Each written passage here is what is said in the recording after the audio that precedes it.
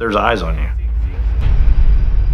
Coach Frank McKinney, the only African-American head college rugby coach. What do you think that might mean? I am looked at differently. I'm under a bigger microscope. When I started, I didn't even have any players. We brought in 15 players. 4 of those were wrestlers who had never played rugby before.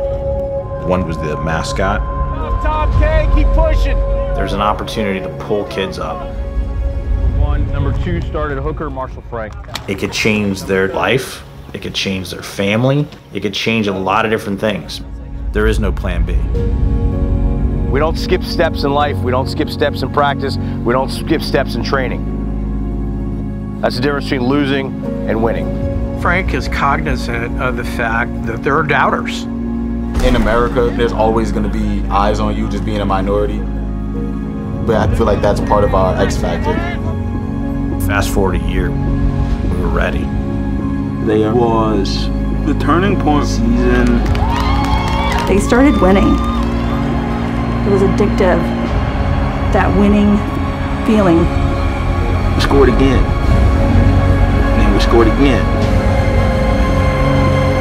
The referee just called the game early.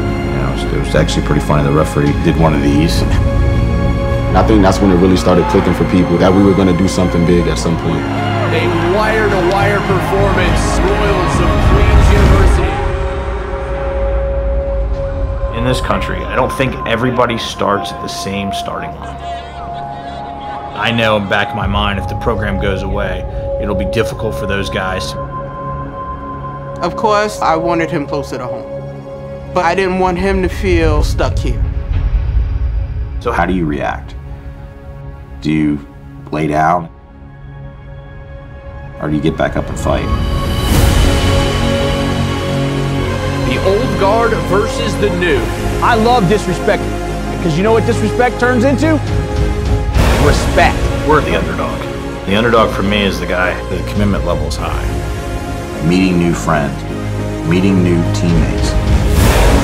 I think that helps them to set different goals. Every war is won before it's fought. We deserve to be where we are. Tomorrow, we play for the national championship. Great work. Nobody knows what we're capable of, except for the guys in the circle.